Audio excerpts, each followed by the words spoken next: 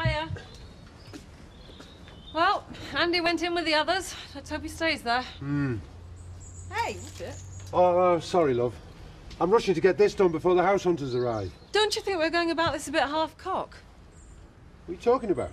Well, this place hasn't been redecorated for ages and there's damp on the kitchen wall. Don't you think we should have fixed all that before we put it on the market? We have to get shut of this place ASAP. Until we do, we haven't got enough capital to get the farm up and running. All I'm saying is don't pin your hopes on this couple. It's hardly a perfect-looking property. It's still a buyer's market. Hey, Kathy? I'm good. Is it alright if we're going to the village?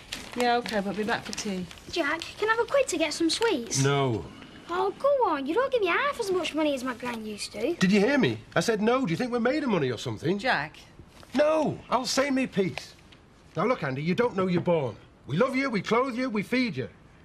Now, if that's not enough for you, you know what the alternative is. Now go on.